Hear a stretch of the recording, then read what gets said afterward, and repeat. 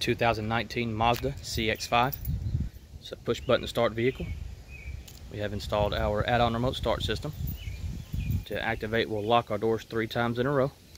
1, 2, 3.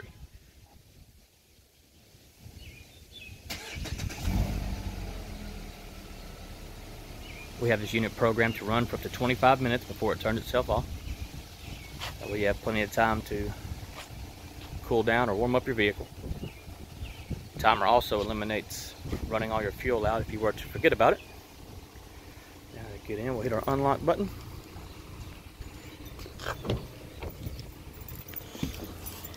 And once we shut the door and buckle our seatbelt, we just drive away.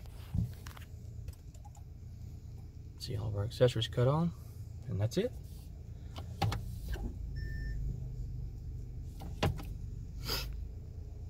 Thank you guys for watching.